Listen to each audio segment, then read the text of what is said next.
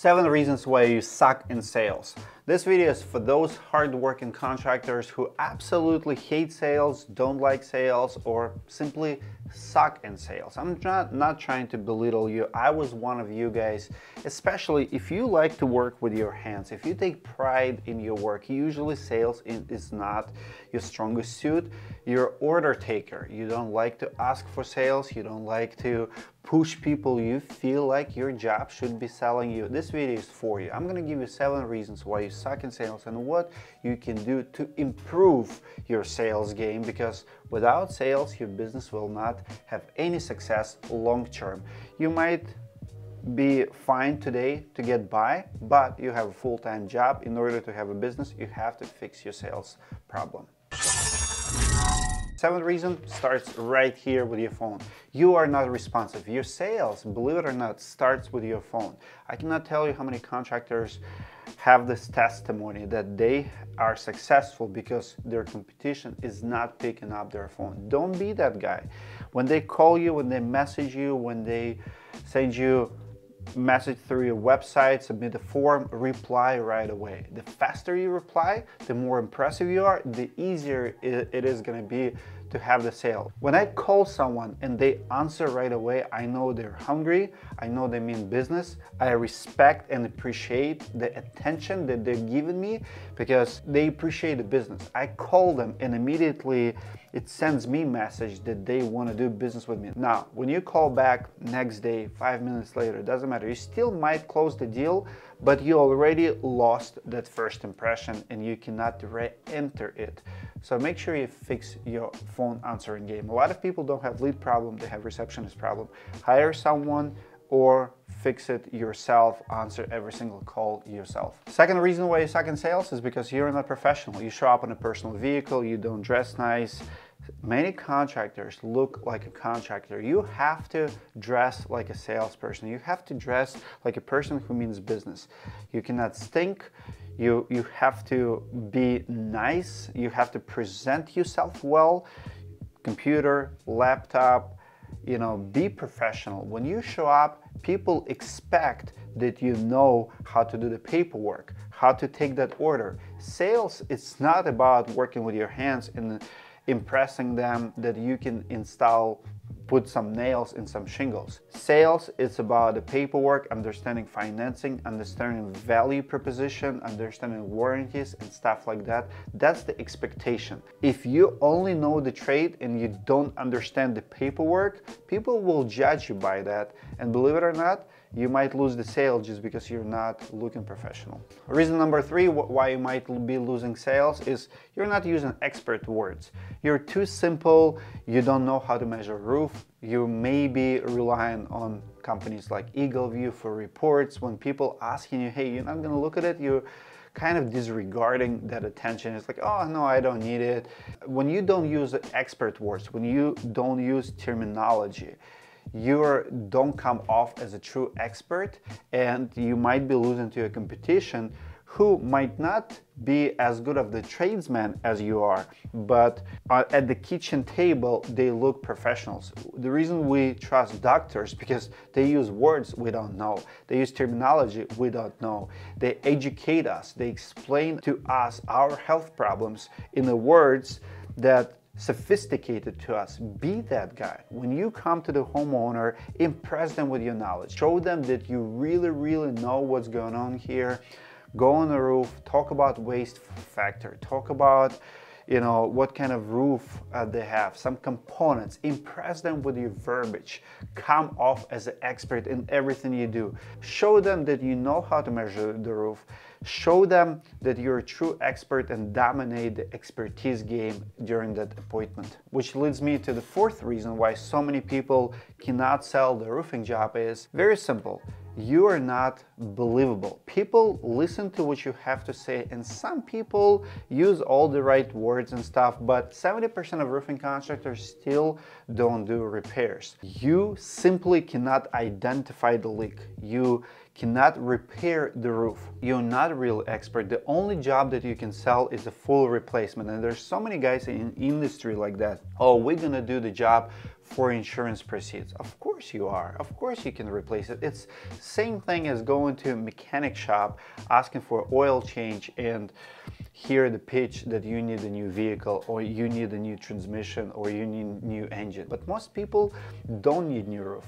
Most roofs can last few more years. You might be desperate for a sale. You might wanna and rather sell $10,000 roof versus $3,000 repair. But people would rather listen and hear someone who really knows what's going on, who have their best interest in mind, not your best interest in mind. So if you only selling replacements, you will be losing sales to guys who do repairs.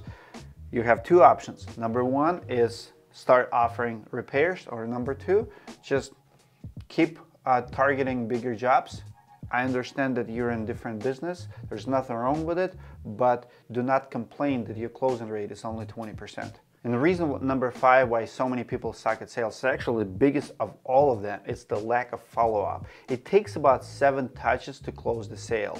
Very few people will buy in the first appointment, so you have to learn how to follow up. And I want to introduce you to the sponsor of this video, a company called ProLine. My friend John Delarier is absolutely amazing in what he does. He built this platform. He's a roofing contractor. He built a platform called ProLine. It's pretty much follow-up software that will connect to your CRM. They work with all big players: Job Progress, Job Nimbus, Aculinks, Zoho, Zapier, Company Cam.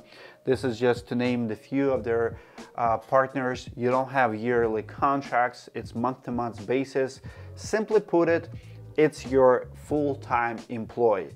You create presentation, you create estimate, you leave it with the homeowner, you leave the house, and ProLine will follow up on your behalf via text message, email, whatever you wanted to say, that will look like it's coming from you, not from the bot. It will follow up on your behalf if they're ready to make the decision. Once you give that estimate, you will not have time. It's a full-time job to follow up with all open estimates that you have.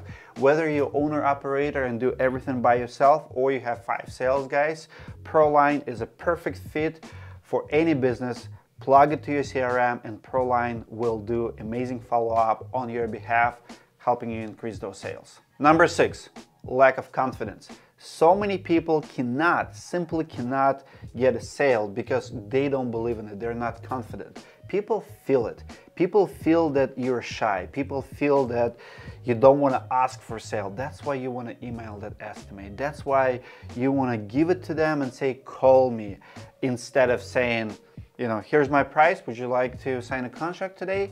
You simply don't have confidence to even ask for a sale, just like you don't have confidence at the bar to ask a girl for a number or to go out with you. My recommendation is you work on yourself. Chase excellence. Don't chase people, don't chase customers, chase excellence. When you become really good at something, people will feel it, you will feel it.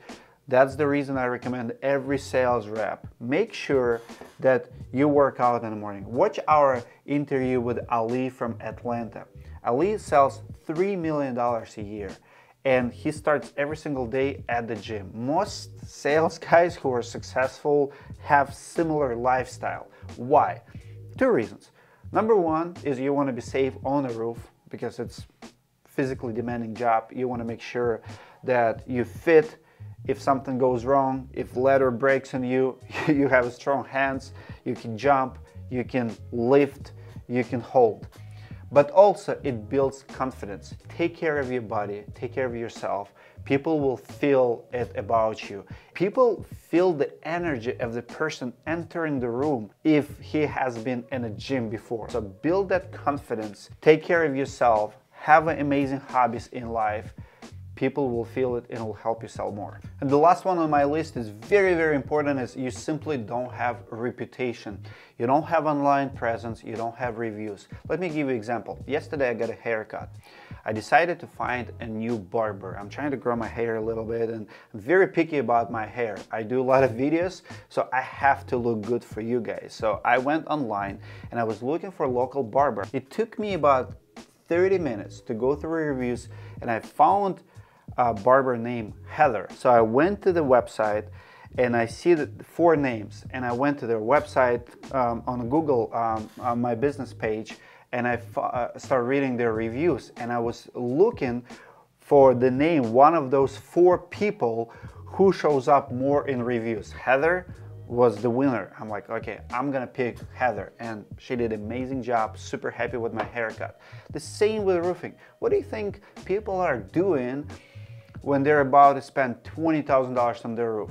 They're doing Google search. In my company, we were asking people to mention salespeople's name. We have a guy, I remember, Roche. Roche was amazing, you know, gym rat. People keep mentioning Roche in reviews, and so many times when Roche or Levi, another guy, when they show up at appointment, people would compliment them. Hey, I've seen all the reviews. Work on your reputation. People make decisions before you even come. 70% of purchases happens online before they even see you. It's an amazing thing, guys. Do not underestimate the power of internet. It works like this. First, you see someone on a website, you see their video. Then you call them, you talk to them. Second time. For you, it's the first time they call you. For them, it's already second time. And then you show up. They feel like they already know you. You're a celebrity to them. If you don't think that will help your closing rate, think twice. It absolutely will. And if you have to have 50% or more closing rate in sales, you have to do all 7 points that I mentioned in this video. Comment below if this video brought any value to you. What do you think about sales? What's your closing rate? What's your secret? What did I miss? I read all my comments and try to reply to most of them. Check out my friends at Proline, and I'll see you guys in the next video.